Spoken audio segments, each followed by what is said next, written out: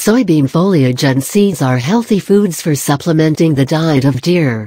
These highly proteinaceous legumes are also a favorite forage for deer. You can plant these during early fall. Soybean, botanical name Glycine max, is a legume that is mostly used for extracting oil. It is a popular low-cost protein source, contains 30–45% protein for most animals after defatting. This mild, nutty flavored oilseed plant is also a favorite food for deer. Considering its high nutritional value, most animal lovers consider this leguminous plant as the best deer feed available. This is the reason why it is preferred by hunters and landowners for planting.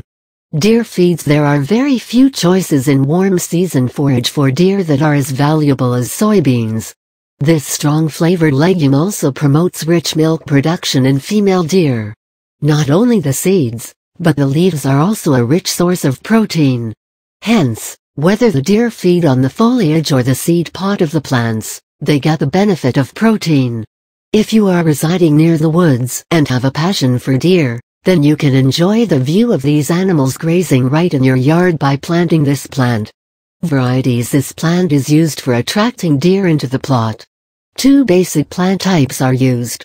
The first is bobwhite soybeans, which is most frequently planted for attracting deer and quails.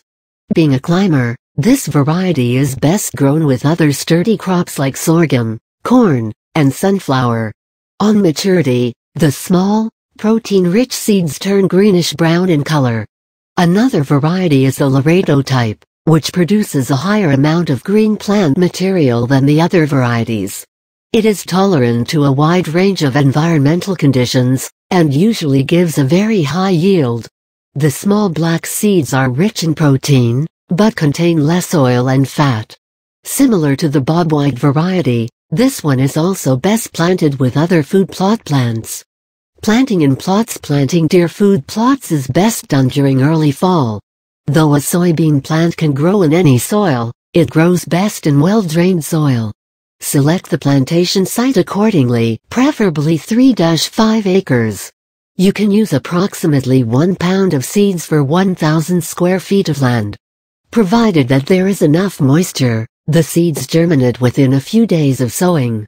Deer enjoy feeding on these plants right from the time they sprout. One problem is the deer overgrazing and killing the young plants.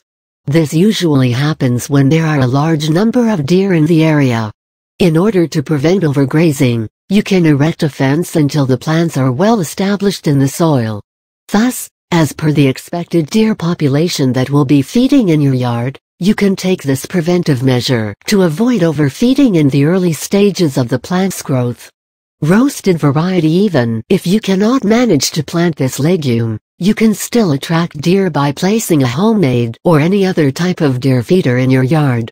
If available, purchase roasted soybeans rather than opting for the regular, unprocessed ones, as the roasted ones are more aromatic and flavorful.